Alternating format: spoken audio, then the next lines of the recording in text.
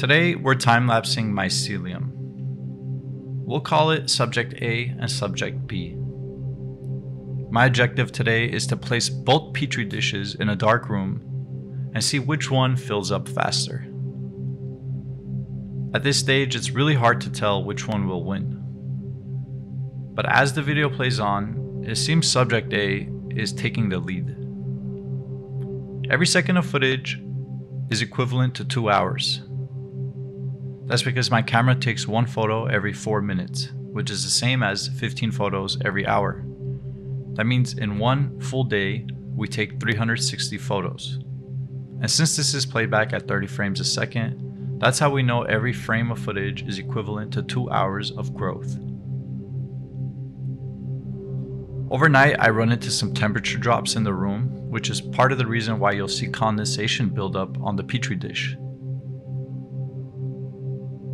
As the time-lapse gets to the halfway mark, subject A seems to be pulling far ahead. Subject B has a rough start, but eventually it does fill up the space as well, just not in the same time frame.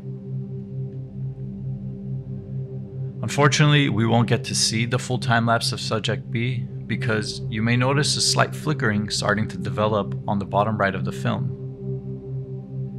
My camera started malfunctioning halfway, and it was a little too late before I realized what had gone wrong.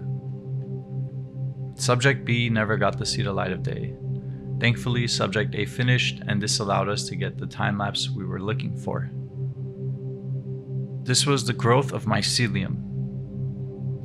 This is used to sprout mushrooms, which one day I plan on time-lapsing myself.